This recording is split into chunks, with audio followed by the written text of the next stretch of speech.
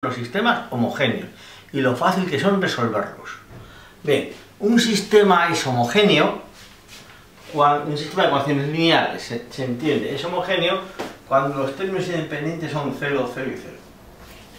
Es decir, en este caso, ¿qué pasa? Que los sistemas homogéneos, siempre el rango de A y el rango de A' siempre es el mismo, porque la columna que añadimos son de ceros. Luego tendrán el mismo rango, siempre, ya de entrada. Por lo tanto, los sistemas homogéneos, como tienen el mismo rango las dos matrices, o son compatibles determinados o son compatibles indeterminados.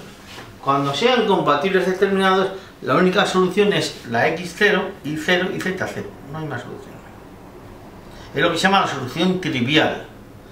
Y luego, cuando es compatible indeterminado, que tiene infinitas soluciones, pues aparte de esta, pues tendrá infinitas soluciones más, ¿no? Bien, vamos a resolver este problema. Bien, ponemos aquí las matrices, 3, 3, 1, 1, 2, menos 1, 1, m, menos 4, evidentemente la columna que añadimos es 0, aunque no hace falta ponerla, pues ya se entiende, esta es la matriz A, esta es la matriz A'. Bien,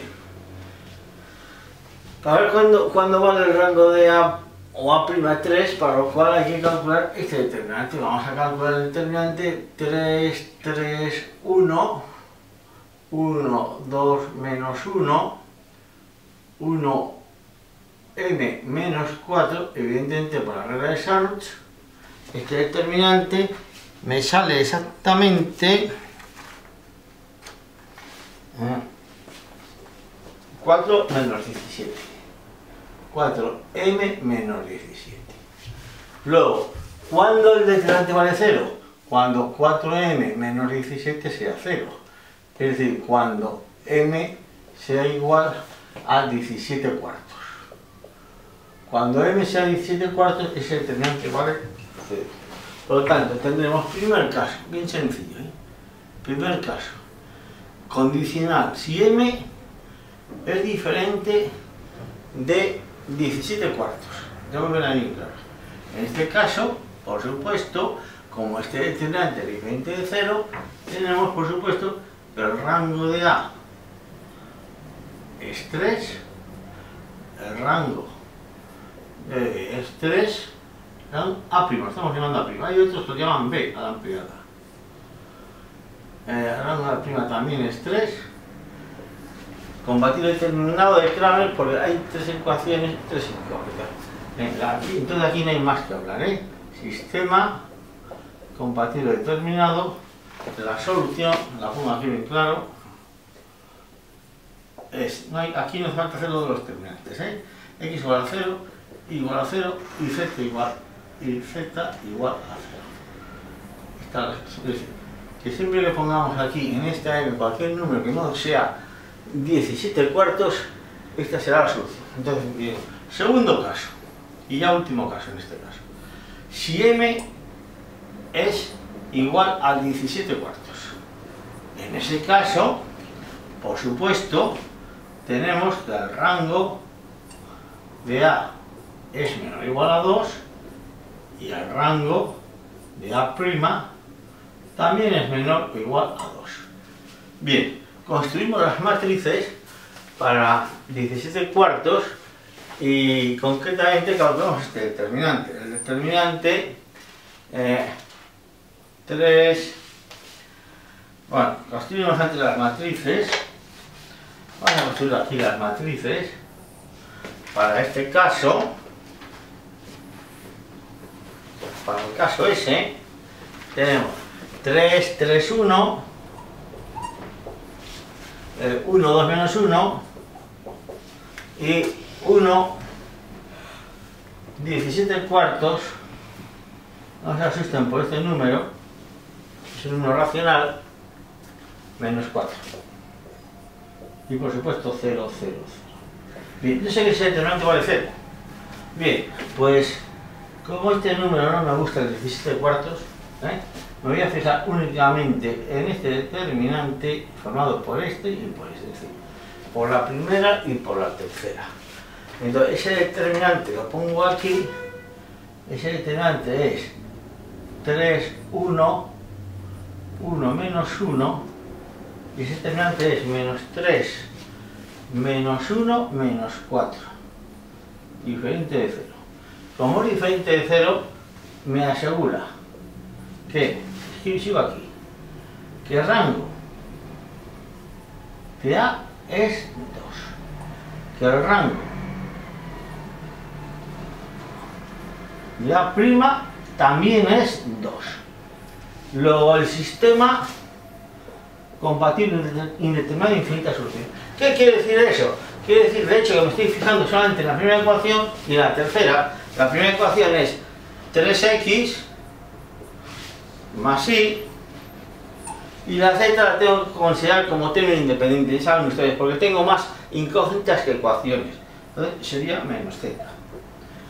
Más z pasado para allá, menos z. Y esta otra sería x menos y igual a ¿qué? X menos y igual a 4z. Un sistema de dos ecuaciones, dos incógnitas en función de z, ojo, en función de z. M igual a 17 cuartos, el rango de A y el rango de A' coincidían con 2. El sistema era compatible indeterminado. Bien, despreciábamos la segunda ecuación porque la primera y la tercera la consideramos linealmente independientes a ser este determinante diferente de 0. Bien, por tanto me quedo con la primera ecuación y con la tercera. Igualmente me podría haber quedado con la primera y con la segunda. Bien, entonces escribo aquí las matrices, aquí las tengo escritas y paso ya a escribir la solución. Porque eso ya es un sistema de Kramer. Sería, quito 3, 1 y pongo menos z, naturalmente de Kramer en función de z, ¿se entiende? 1 menos 1. Y de aquí hay que poner justamente el valor del determinante de A, que el determinante de A era 3, 1, 1 menos 1, que es menos 3 menos 1 menos 4. Por tanto, aquí hay que poner vídeo por menos 4. Y de ahí otro tanto.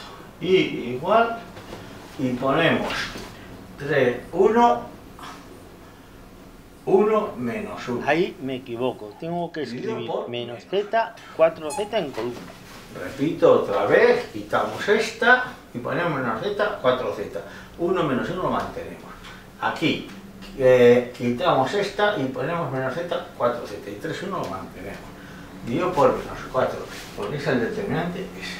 Bien, esta x da sencillamente 3 cuartos de z.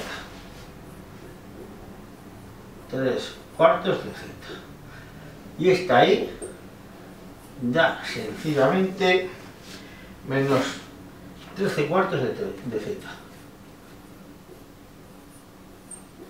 Estas son las soluciones infinitas.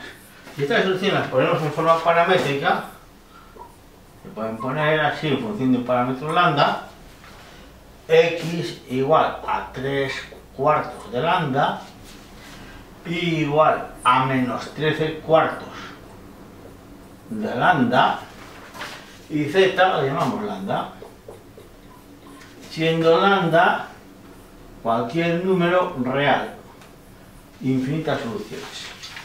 ¿De acuerdo? Ahí lo ven. ¿De acuerdo? Esto, pueden ver ustedes que geométricamente esto tiene una interpretación geométrica, ya veremos cuando estudiemos geometría, serían todos los puntos de una determinada recta, porque esto sería la ecuación de una recta. Todos los puntos de una determinada recta serían la solución de este sistema. En definitiva, lo que nos interesa a nosotros, la solución de este sistema son de este tipo. Por supuesto, una solución es x0 y 0 y z0, ya lo hemos dicho en un principio. Luego tiene más soluciones, el caso este. Bien, dicho esto,